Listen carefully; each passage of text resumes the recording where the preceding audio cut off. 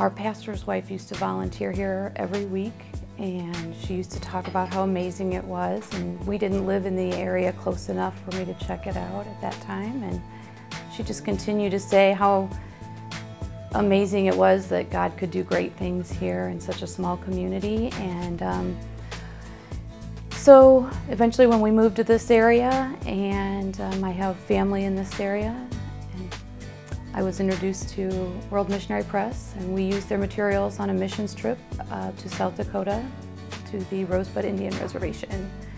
And the rest was history. I just fell in love with the ministry and all that was happening here. So, well, I help to open and receive the mail that comes, and we process all the donations in the finance office.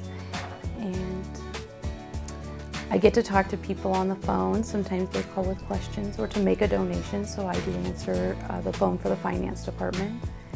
And I get to be blessed with seeing that end of what God is doing for this ministry. So I would say the mission of World Missionary Press is to win lost souls for Christ, continue to bring them into the kingdom and to bring Christ to them and healing and hope that only He can give.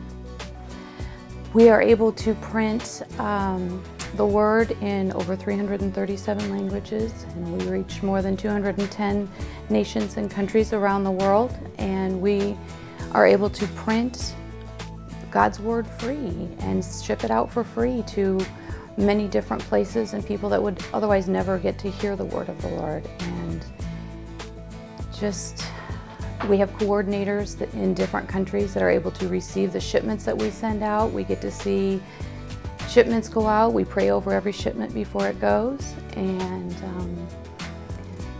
we're just really, really blessed to be able to have the Word accessible for so many, and so many willing people. It's just been amazing to see that. World Missionary Press is able to help with discipleship by giving them something tangible, something that they can hold on to and take with them. In a lot of the countries that we get to send the Word to, they don't have belongings or paper possessions or books, and so this gives them God's Word and it becomes a prized possession to them.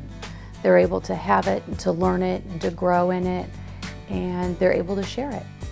And it's something then that they can continue to remember, and it definitely speaks to them because it's in their own language. And so when they get to hear it in their own tongue, I think it speaks a little bit greater to them that God is where they are. There are several things that you can do to be involved with World Missionary Press. One would be in volunteering your time, being able to come and work right out in the production area with boxing up booklets that are produced, working at the bindery. We do have a New Testament bindery, being able to help to put all of those together as well.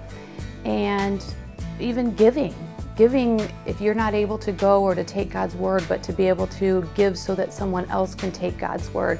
We can take your donations. They are considered confidential, so whatever donations come in, we do treat that very carefully, and we are able to receive donations both by credit card, and you can either call us or you can go online to worldmissionarypress.org and be able to make donations online through the website there too. So a lot of good ways to be a part. Prayer support here at World Missionary Press is vital.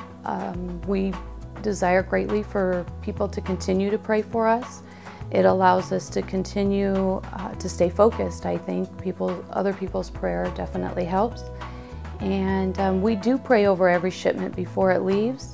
We have a chapel time here every day, and we have time in prayer during chapel, but we also a couple times a month meet for what's called our Hour of Power, and we're able to pray for some of the needs in different areas of this ministry, and prayer is vital.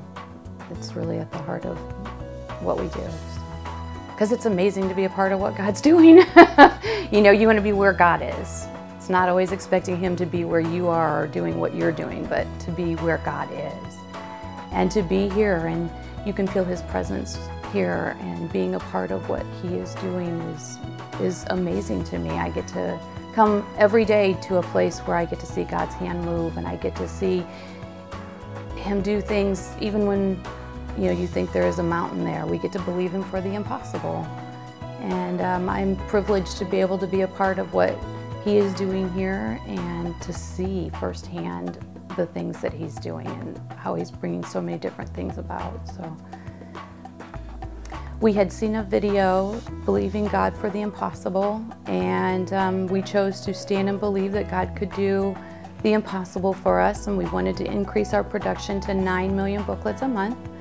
And so we chose to believe, and just a few days later in the finance office I received a phone call from someone, and her brother had passed away, and extended my condolences. And she actually was pretty funny, and she said, "Oh, don't be sorry." She said, "We know where he is, and he has left World Missionary Press a lot of money."